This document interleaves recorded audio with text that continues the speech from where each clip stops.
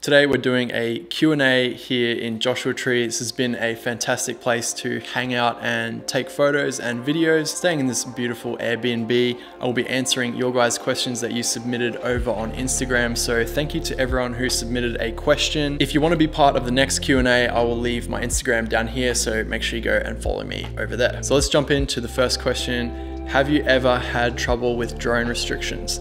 The answer is no. In Australia, it is pretty chill with the drone restrictions. You can fly just about anywhere except obviously over crowded places and around airports. I'm actually about to go to Canada where the drone laws are much stricter than here in the US and even back home. For me, I just really don't want to cop the fines because some of them are very big. So I try to research the rules and laws of where I'm going ahead of time. Next question, if you could offer one piece of advice to someone starting out, what would it be? I think the first piece of advice is obviously just to practice, keep on shooting. And the next piece of advice I would give is to ask your friends and family what they think of your photos honestly and get them to give honest feedback. If you feel like they're not giving you honest feedback, you can also turn to the internet. You can put your photos out and ask for constructive criticism. I have a channel dedicated to that on my Discord as well, where we give constructive feedback on photos. This will enable you to grow really quickly. A lot of people don't like hearing bad things about their work, but I think if you can swallow your pride and take on that feedback, it will make you a better photographer.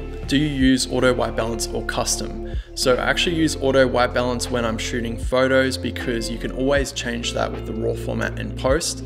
But when I'm shooting video, I'm always shooting on custom. So most cameras have this setting, it's the Kelvin setting, and I will just dial that in based on the scene. It's really hard to remove color casts in post with video, so I'll always make sure I dial that in before I start shooting. Best value for money lens for the Canon R6. I definitely think it would be a toss-up between the 35 1.8 from Canon and also the 50 1.8 from Canon. They're both really great lenses and they are really affordable. I think it's just a matter of your style and whether you prefer to shoot 35 or 50. For myself, I'm a 35 guy, so I would have to say it's the 35. It's just such a versatile focal length, and the 1.8 aperture really helps to separate your subject from the background, and it really helps in low light situations as well.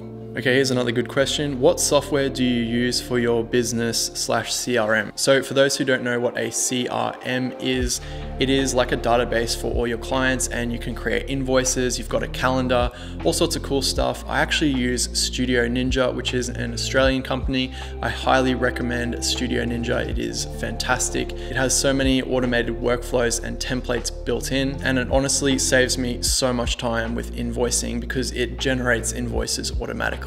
I'll also leave a link down below to Studio Ninja if you guys want to check it out. It's not sponsored at all, I just really like their product. Why don't you share your filmmaking tips? I've been hearing you did rad wedding videos. So yes, that is true. For almost 10 years, I was a full-time wedding videographer. However, I shot a lot of wedding videos and I kind of got a little bit burnt out with shooting videography. I'm still really passionate about shooting photos, and so I kind of turned my attention towards getting better at photography. I definitely will be sprinkling in some videos about making videos on this channel. However, there are just so many great channels about filmmaking out there, and it's hard to know what kind of videos to make. Tips for shooting in direct sun.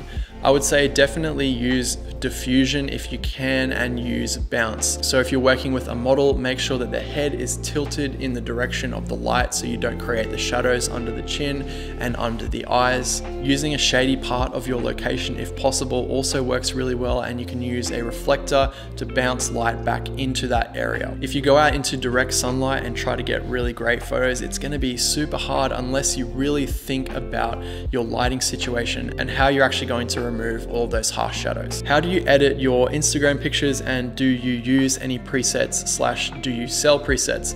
Yes, if you guys have been around the channel for any period of time, you will know that I do sell presets. With the preset pack, you also get a mini course that goes into a little bit of depth about how I actually edit my photos using those presets. Do you think that having two cameras is important? Yes, I actually do think that having two cameras is very important, especially if you are working for clients. If this is your main job and one of your cameras breaks, then you immediately lose all of your work for the foreseeable future until you can replace replace it.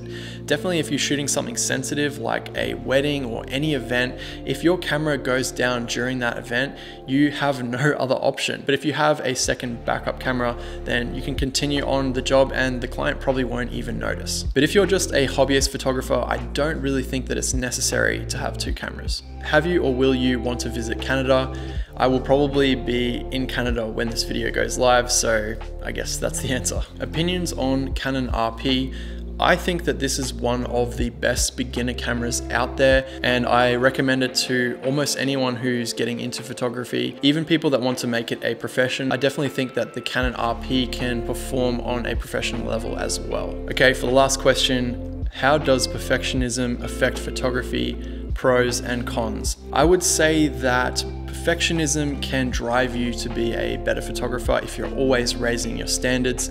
However, if it actually prevents you from putting something out into the world because you think it's not good enough, then I think it's getting a little bit toxic. So as long as you toe that line between trying to improve your work at all times, but also not being so obsessed with it being perfect that you don't ever post it, then you should be okay. If you want to be part of the next Q&A, make sure you follow me over on Instagram. I'll put it down here below. I had a lot of questions and I couldn't get to all of them, but thank you so much to everyone who submitted. I really hope you guys enjoyed this video. Remember to make a story worth telling, and I'll see you guys in the next video.